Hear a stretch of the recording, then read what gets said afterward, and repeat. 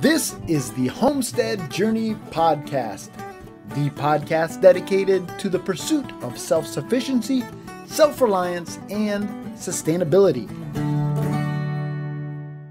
What is going on, everyone? This is episode number 46 of the Homestead Journey Podcast. My name is Brian Wells. I am coming to you from 3B Farm and Homestead here in beautiful upstate New York. Once again, thank you so much for taking time out of your busy schedule to join us here on the Homestead Journey. I do greatly appreciate it. Let's jump right into it this week and head right on over to this week's Homestead happening. There's a lot of things that I want to cover, and so let's jump right into it.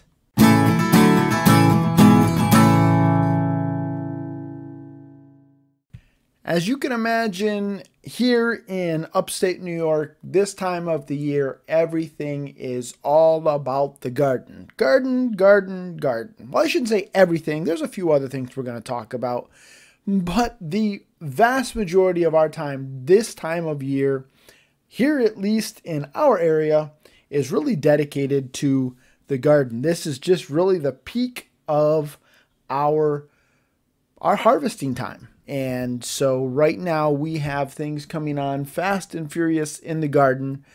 In particular, I have tomatoes just coming on like gangbusters. And so this week I did spend a lot of time in the kitchen canning tomatoes, dehydrating tomatoes. And also I tried a new recipe this year, something called red hot sauce, that I found in my ball canning book, and it incorporates tomatoes and hot peppers and actually pickling spices. And it really made a now it's called red hot sauce. I imagine if you were to use, like a scorpion or a habanero and only those kinds of peppers, it would live up to its name. But I used a variety, a mixture of peppers from our garden. I used everything from jalapenos to, I actually did throw in a couple of habaneros. Actually, they're Caribbean red hots, to be precise. I put in some volcanoes, some mariachis, some, I'm trying to remember what else, Uncle Jim's, I believe. It was just a nice variety of hot peppers, and then in combination with the tomatoes, the vinegar, the sugar, and that pickling spice, it really made a very nice sauce. It's got a nice heat to it, but a sweetness to it, and I think it's going to be awesome on hot dogs. So anyhow, I made that this week. I think that's going to be something that I will make, if not every year, maybe every other year, but definitely a keeper of a recipe. Now, I also made some lacto-fermented sauerkraut, or actually started the process this week. And if you follow us on Instagram or Facebook, you will have seen pictures actually to the beginnings of the red hot sauce process, as well as making the sauerkraut. Actually, I think it was the end result of the sauerkraut in the mason jars. But if you don't follow us on Facebook or Instagram, definitely do that. You can find the links in the show notes, and that will keep you up to date with what we have going on here on the homestead all week long. I do try to post pictures of the things that we are doing here. And if you have any kind of questions, I would definitely be glad to answer them. I try to be very quick in my responses on those two platforms. And so hopefully maybe through that I can spark your interest, and maybe there'll be something that I'm trying that you'll be interested in. There was a lot of people who reached out to me a couple of weeks ago for the recipe for the zucchini relish. And I am certainly happy to pass those things on. I just try not to, when I'm doing them out of a cookbook like the ball canning book that I have, I try not to post the entire recipe out on the internet just because of copyright concerns. But if you do contact me, I am more than happy to share those things with you. Anyhow, we also, as I said earlier, I did some more dehydrating. That dehydrator has probably run almost nonstop the last couple of weeks. And did more tomatoes, more peppers, and I've got more tomato skins in there that I will grind up into tomato flakes, tomato powder. We'll see if we like it. But nothing ventured, nothing gained. That's certainly been going on this week as well. Now, this week, my son actually was gone the better half of the week, the later part of the week, on a Boy Scout camping trip. And I actually was supposed to go on that trip as well. I'm the scoutmaster for his troop. But due to some life circumstances, I ended up staying home. And so while he was gone, obviously that means that his chores become our chores, or rather, they become my wife's chores, if I'm being honest and frank. But it certainly does create a bit of a hole here on the homestead. Things that we're used to him doing, we're now having to do. And right now, one of those things is getting the turkeys out of the tree at nighttime. We have 2 or 3 of those knuckleheads. We have 6 total right now. 2 or 3 of them that just like to fly up in the tree and roost at night. And I probably could just let them be and they would be okay. But I don't like to do that. And so that means every night I have to climb up on top of their coop and try to pull them down out of that tree. And so one of the things my son has started doing is he will try to get them penned up earlier in the evening, and that way they don't fly up into the tree. But I'm not quite that smart, and so I found myself pulling some turkeys out of the tree this week. Another thing you would have seen if you follow us on Facebook and Instagram is that I built some new sides for our utility trailer so that we can use our utility trailer to transport our pigs. Now, I had some sides that I built a number of years ago utilizing just some 2x4s, some regular 2x4s, and some, it was kind of scrap pieces of 2x4 field fencing, and welded wire fencing, I guess, is technically what it's called. And just over time, that pine gave up the ghost, and it fell apart on me. And so I needed to pick up a pig this weekend.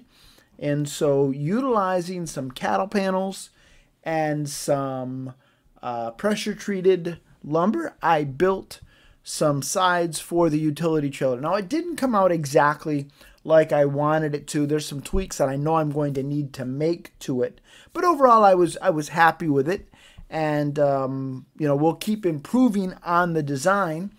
But it definitely did work well for its intended purpose. And what I had to do yesterday, and this is why it really ended up working out well for me not to go on that camping trip with my son, is I had someone who purchased a pig from me earlier this year who kind of had second thoughts about it. She wasn't used to having a sow with piglets, and in the past she's only ever raised feeder pigs, and her background is actually with goats. And you can do things with goat kids in front of a doe that you cannot do with piglets in front of a sow. And unfortunately, what happened is she noticed there was a piglet that had some feces on it. And so trying to do well by the animal, she went into the pen and picked the piglet up and flipped it over. And of course, the piglet squealed. And that caused the mama to charge. And that just created in her a fear of the sow that just she felt more comfortable taking it off of her farm. And so I was certainly, you know, I don't want to say I was glad to do it, because obviously, you know, I'm having to refund money. It's another animal. It's more mouths to feed. But I definitely, A, want to do right by the animal, and B, I want to do right by people who buy from me. And so I had to go about 2.5 hours one way yesterday to pick up that pig. The lady who purchased it from me, unfortunately, had been rear-ended, and so the truck that she normally could have transported the animal with was unavailable. And so my wife and I drove about 2.5 hours up to get that pig yesterday, and so we decided to make a day of it. This was up in a part of Vermont that we have not been to, and so we actually went up and tooled around in Montpelier, Vermont, which was a very, very cool town. Very bizarre that a town like that is actually a state capital. And if you've never visited Montpelier, Vermont, then you will understand. I'm used to a state capital being like Albany, New York, which is kind of, I mean, it's not like New York City, but it's still a bustling, very urban area. And Montpelier, Vermont, it just kind of felt like, I don't know, it kind of had more of a small town vibe to it, I guess. But anyhow, so we went up and spent some time tooling around there, and just went to a maple farm and went to a cider mill, and then we picked up the pig and brought her home, and she actually loaded very, very easily for me. I was very happy about that. She unloaded very easily, and I wanted to keep an eye on the pig just to make sure. If she is an aggressive sow, certainly I'm not going to breed her again, and I would not want to utilize her offspring as breeders either, because I definitely don't want to pass those traits on. But from what I've observed over the last day and a half here, is that she does not seem to be overly aggressive. I think what happened is she was simply being protective of her piglet, and it was confused by this lady who just had no background whatsoever with pigs into the pig itself being aggressive. And I get it. She has young grandchildren around. She does not want to take the risk of the grandkids being attacked by an aggressive animal. And so certainly, I feel like the right decision was made by her to get the animal off the farm, and I hope I made the right decision. I tried to do the right thing by bringing the animal back here. We've got it quarantined. I'm trying to make sure that anytime I go in there, I disinfect my boots and whatnot, and try to practice good biosecurity. But the animal seems to be healthy. The piglets seem to be healthy, although there's a runt that I'm not quite sure it's going to make it. We'll see. But anyhow, that was a big part of my week this week, was making that drive to pick up that pig and bring her home. She's a pig that I absolutely love. It's part of the reason why I was very, very surprised when this lady was concerned about her exhibiting aggressive behavior, because she has just always been a sweet, sweet pig, where she loved belly rubs. She loved to see you. Just a wonderful pig. One of the, to be honest with you, one of my favorite pigs ever. But I try to put that aside. I want to be careful that I don't give her too much of the benefit of the doubt, whereby that I'm keeping or breeding an animal that is aggressive and has those kinds of traits that I don't want to see. So as much as I love that pig, again, I'm trying to keep an open mind here and evaluate her, and then we'll see how things go. But now I have 5 baby piggies that I just absolutely the cutest things here on the farm. And so that's what's been going on here on 3B Farm and Homestead this week. I do hope that things on your homestead or where you are at have been going well, and that you are achieving an abundant harvest just as we are. And so anyhow, that is this week's homestead happenings. Let's jump on over to this week's Charting the Course.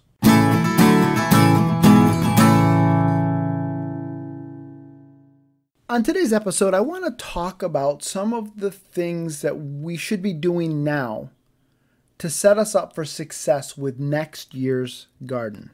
And honestly, I have not been the greatest at this. This is something that I'm really trying, this is a growing edge for me. It's something that I'm really trying to focus on this year. In fact, I'm using Google Keep Notes to jot down lessons that I'm learning, observations that I'm making, because I want next year's garden to be even better than this year's garden. And quite frankly, this year's garden has been good, but I'd like to make next year's garden even better. And so I am really trying to do a better job of keeping records and taking notes and keeping track of some of my observations. Now, some people are really, really great at journaling, and that's something that I've always wanted to do. I've just never been able to find that discipline, but I'm really finding that with Google Keep Notes, that I'm able to type in those observations really quickly, and hopefully this is going to be something that is going to serve me well next year. Now, keep in mind, I am trying to do this for next year's summer garden. I'm trying to think ahead to next year's summer garden, not to my fall garden. And the reason why I want to make that distinction there, it's not so much that I'm looking forward to next season, but next year's equivalent season, because the lessons that I learn in spring may not translate to what I'm learning in summer, which may not translate to what I'm learning in the fall, and so on and so forth. And it's really quite simple in that the veggies that you grow in the spring are probably different than what you grow in the summer and the fall. The light patterns are going to be different because there's leaves on the trees, the angle of the sun, the daylight that you get, the length of daylight, the weather patterns can be different from spring to summer to fall. Your pests are different. There's so much variation from season to season. And so I think you want to keep your notes based on the season in which you're making your observations. Now, again, this is something that's much easier said than done, because at least for me, sometimes I get so focused on the tasks at hand. I've got to get the crops in the ground. I've got to, keep the weeds out. Then it's on to harvesting and preserving. I get so, and maybe I want to do succession planting, and maybe I want to do a fall garden, or maybe I want to do whatever it is. I get so focused on all of those kinds of things that I neglect to note the things that have gone well or haven't gone well, the lessons that I've learned, so that again, I can set myself up for greater success next year. And then sometimes what I found myself doing, because I didn't keep as good of notes as I should have, is I find myself repeating the same mistakes over and over again, or maybe planting the wrong vegetable or the wrong variety because I didn't keep better track of what was going on in my garden during the season. And so today I want to just kind of run through 10 areas, maybe we'll call them, where I think we need to maybe make observations so that next year's garden is better than this year's garden. So number one, what varieties have done well this year, or maybe have been historically a great producer for you, and maybe which varieties haven't done so well? For me this year, I have found, it's just really jumped out at me, that the Zephyr summer squash has continued to produce when all of my other summer squashes and my zucchinis have died off. Now, I'm not sure what's killing them, but whatever it is that's killing them has taken everything out but the Zephyr summer squash. So why in the world, if that's done well for me, why in the world shouldn't I plant that again next year? I need to learn that lesson. That is probably going to be my summer squash moving forward. It tastes great. I love it. It's very interesting because it's, it's yellow at the top, got a little bit of green on the tip of it. It's a very pretty squash, very tasty squash, very happy with it. Let's learn that lesson. It does well for me. Jason Smith over at Cog Hill Farm, he talks about how he has struggled to grow paste tomatoes. And he has really struggled to find a variety that does well for him. He's tried Romas and San Marzanos and Amish paste tomatoes, all tomatoes that have a great reputation with many, many gardeners, and they have not worked well for him. But he found this year that the Tachi works well for him. And so that is going to be his paste tomato moving forward. So what varieties do well? What varieties don't do well? You want to keep track of that so that next year you can, again, plant what does work well and avoid what hasn't worked well for you. Now, keep in mind, just because a variety doesn't necessarily work one year doesn't mean that maybe you don't want to give it a second try. Sometimes it's just bad luck. But if something, you've tried it several times in a row and it just hasn't done well, then maybe it's time for you to move on to something else. So keeping track of what varieties do well and what varieties don't do well is key. The second area of observation is, what varieties do you like? What varieties don't you like? Just because something is prolific, just because it does well in your area, doesn't necessarily mean that you're going to like it. Last year, I planted a variety of tomato called the yellow plum. It was a prolific bearer. I had yellow plum tomatoes out the wazoo. They were beautiful tomatoes. They were also tasteless tomatoes, at least to me. I did not like them. I did not plant them again this year because that's just not my preference. I didn't enjoy them. Over the last few years, I have planted a lot of different varieties of heirloom tomatoes. Last year, I think I tried 4 or 5 different varieties of mortgage lifters, brandywines, and I could just go down the list of tomatoes that I have tried.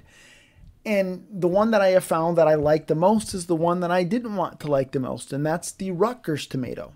The reason why I didn't want to like the Rutgers tomato is because it looks too much like a supermarket tomato. It doesn't have that wonderful knobbiness of an heirloom tomato, if you know what I'm talking about.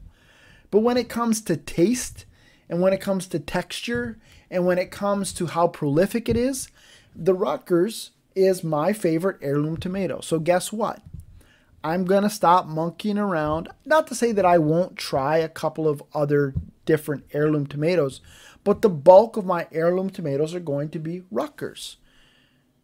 I found a hybrid tomato this year through Jason over at Cog Hill Farm, his recommendation, called the Bella Rosa. Now, I have kind of in the past turned up my nose at hybrid tomatoes. Not anymore. The thing tastes great. It is prolific, and so I prefer it. I'm going to grow it. Nothing wrong with that.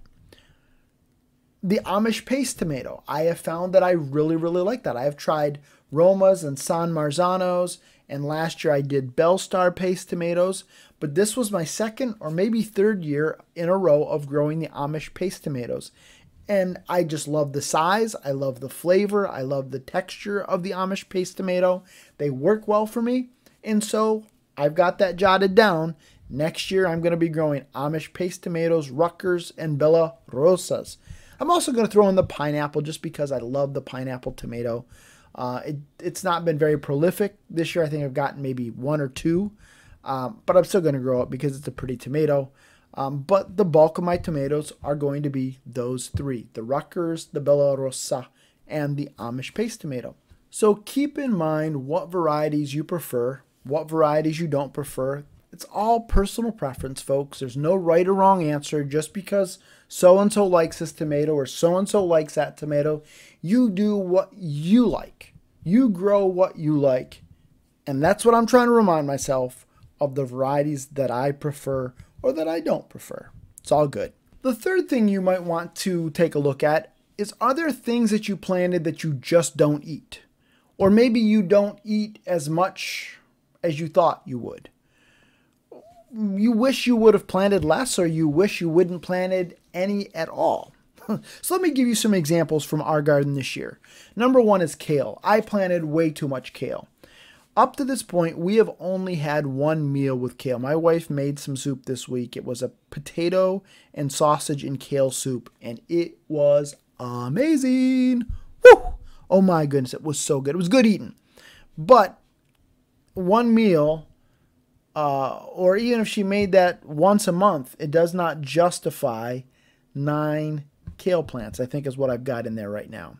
I think I planted 9 squares of collard greens. Now remember, I used a square foot garden method. We have not eaten 1 meal with collards. Now this is the first year I've ever grown collards. It's not something that is very common up here in the north. I would have been better off planting 1 square foot of collards than planting 9 square feet of collards. The same thing with Swiss chard. I know that we don't eat a lot of Swiss chard. I plant it every year. It's a very, very beautiful. I plant the rainbow Swiss chard. It's very pretty in the garden. But 9 squares of Swiss chard? Come on, Brian. What in the world were you thinking? Now, last year I learned a lesson with regards to radishes. I bought a bunch of different varieties of radishes. I was excited to try them out. I can't remember how many different varieties, how many squares of radishes I planted. And then I remembered I don't like radishes. I just don't like the bite of a radish.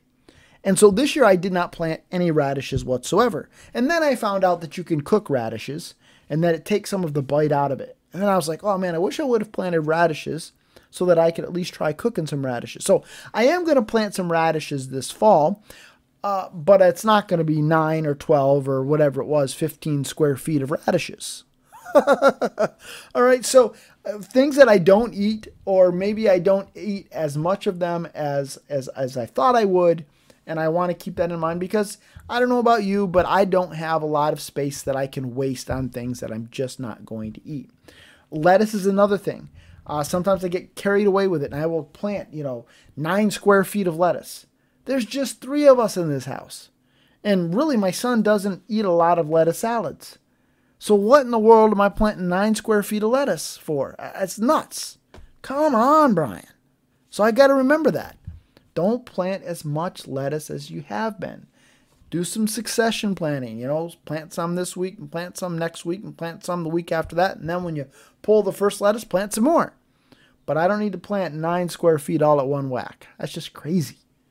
So think about those kinds of things. Are there things that you've planted that you just don't eat? Or maybe you don't eat as much as you thought you would. The fourth thing that you might want to think about is, are there things that you wish you would have planted more of? So this year I wish I would have planted more peppers, particularly jalapeno peppers and green peppers, but also some volcano and mariachis, which are a hybrid pepper, but I absolutely love them both.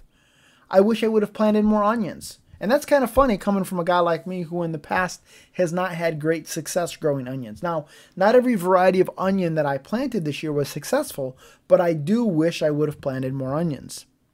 I wish I would have planted more herbs this year. I planted some, didn't harvest some as quickly as I should have, but I do wish I would have planted more herbs. And I wish I would have planted more summer squash. So those are some notes, some things that I want to keep in mind for next year. Some things that I might want to put in place of the kale and the collards and the Swiss chard and all of that lettuce that I've been growing. Maybe I'll throw in some more peppers, some more onions, some more herbs, and some more winter squash. The fifth area of observation actually, well, they're not even your observations. But are there observations that friends and fellow gardeners in your area have made that can be of help to you for next year's garden? Let me give you an example. A friend of mine, Rob, is growing this year a variety of zucchini called Romanesco. And he said that they are going like gangbusters. Now, as I've shared with you before, I shared with you earlier today on this podcast, my zucchini has been problematic. I will get zucchini and then all of a sudden something kills it off, and then one day it's looking great and boom, the next day it's gone.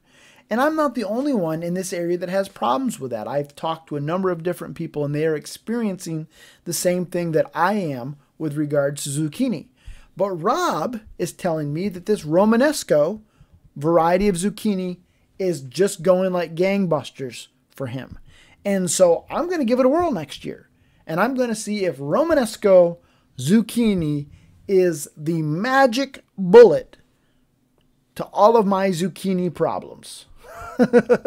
But lessons that we can learn from other people, observations that other people have made, friends, fellow gardeners, are there things that you can take away from that you can jot down that will be helpful to next year's garden?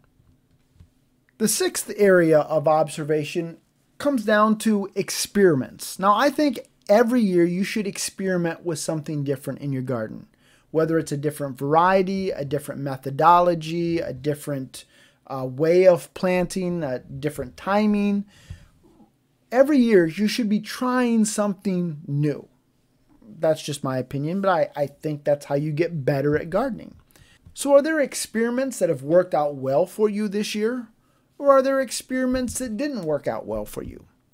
In my case, this year I tried a number of different things. First of all, I tried companion planting in my square foot gardens. I didn't care for it.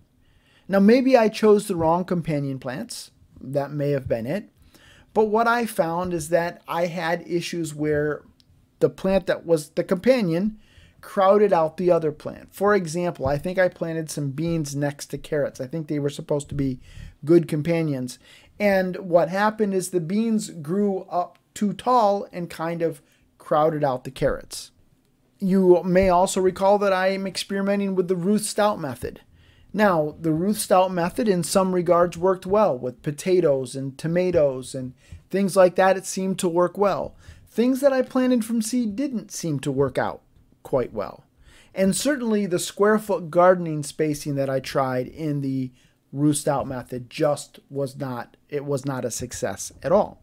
So I learned some things there on how to plant the Ruth Stout bed, what to plant there, and hopefully I will remember those things. I've jotted those notes down, and hopefully next year when it comes time to do the Ruth Stout gardening, I will have remembered those things, those experiments that worked well and the ones that didn't work well, and that way we'll hopefully have greater success in the Ruth Stout garden next year.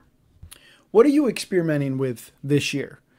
Make sure you keep good notes, or even maybe not so good notes, but at least some kind of notes.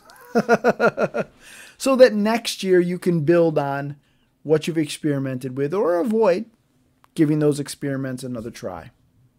The seventh area of observation is, are there things that you've learned about your land or about how your garden is laid out? Is one area more shaded than you thought, or one area maybe not quite as shaded as you thought? Is there an area that maybe doesn't drain well, or an area that has a tendency to dry out? Keeping some notes on those things certainly can be very, very helpful when planning next year's garden. The next thing you might want to think about is pests. You probably don't want to think about pests, to be honest with you, but you really probably should be noting down any pest pressure that you've been dealing with. Are there bugs that you've been dealing with, or are there maybe four-legged creatures that you need to account for? This year in our raised bed garden, we had a lot more deer problem than I've ever had, and so I came up with kind of this electric fence that's not electrified. What it is a row of T-posts that has a strand of poly wire at 18, 36, and 54 inches. And then coming out off of that, there's another run of poly wire that's at about 18 inches. And supposedly what that's supposed to do is kind of create a 3D effect, and the deer can't figure out how to get over it, and so they go find somebody else's garden to munch. That's at least the theory, and it seems like it's worked out well for me. However, that's a temporary solution for me. I don't like how it looks. It's a pain in the butt to try to mow around, and so I've got to come up with a better solution next year. I need to keep in mind that I'm dealing with deer, and so I've got to do something about that. So are there pests that you've needed to deal with this year, and how are you going to deal with them next year? It could be bugs, squash bugs, cucumber beetles, whatever it is, tomato hornworms. But what is going to be your plan of attack next year to deal with those pests based on what you've learned this year? And along with that, are there any diseases that popped up this year that you need to think about? So maybe you're experiencing some kind of a blight. You need to make sure that you get all of that material out of your garden area and you burn it and get rid of it. Or maybe you need to think about doing some crop rotation next year because you want to make sure that you are not planting the same crop in the same area where you had a disease problem. So you definitely want to keep in mind, keep track of, think about any diseases that you've been dealing with this year so that next year you have a plan of attack and you're able to handle that.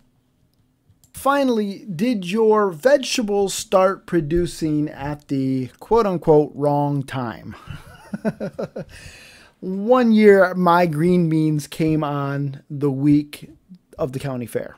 And so what I found is I would be going to the fair, then I'd be coming back home, and then I would be picking beans and snapping beans, and I would be up until 1 or 2 o'clock in the morning canning beans, and then I would be going to work and then back to the fair, and it just made for an absolutely tiring week because my vegetables were producing at the wrong time. So if you have things like a fair, or you have things like a standard family vacation that you do during the summer, you need to keep in mind when your vegetables at least might start to produce. Keep in mind that what's on the back of the seed packet is a suggestion. Things don't always go according to plan, and I get that. But is there a way that you can adjust when you plant or when you plan your activities so that your vegetables aren't producing at the quote-unquote wrong time? So those are my suggested observations. Obviously, I doubt this is a comprehensive list by any stretch of the imagination. And so if there are some observations that you have made, some lessons that you've learned that aren't on my list, I'd love to hear from you. Brian@thehomesteadjourney.net is my email address. And of course, you can reach out to us on Facebook and Instagram as well. All right, everyone, that is it for this week's episode. I hope you've enjoyed it. You found it helpful. If you have any questions or comments, I definitely be glad to hear from you. And I try to respond to every email that I get, every message that I get through our social media. Definitely would be glad to have a conversation with you. If you'd like to support the show, there's a number of things that you can do. First of all, the easiest thing is to give us a thumbs up, a like, a review on your favorite podcast player. That will help other people find the show. Secondly, share the show with other people that you think might find it beneficial. And then finally, we do have a shop set up on our website, thehomesteadjourney.net/shop. Those are affiliate links to Amazon. And so if you buy any of those products, they're all products that we use here on our homestead that we recommend. It's not just junk that I've put up there, but if I like it and I use it, then it's up there as a link. And I would definitely appreciate it if you bought some of that stuff, if you find it helpful. Now, don't buy it just to buy it. But if you're in the market for some of that stuff and you do buy it through that page, we do receive a bit of a commission for it. And that just helps me pay the bills, the hosting fees and so forth that come along with doing a podcast. The music on this podcast, as always, is provided by audionautics.com. So a big shout out to them. And until next time, everybody, keep up the good work.